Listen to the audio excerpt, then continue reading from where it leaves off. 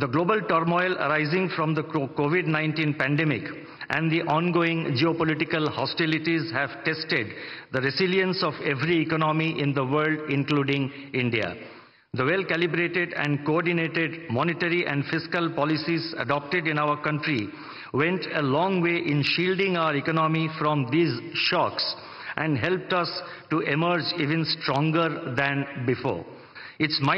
It's a matter of satisfaction that today our GDP growth is robust, inflation is moderating, the financial sector is stable, the external sector remains resilient, and the forex reserves are at an all-time high.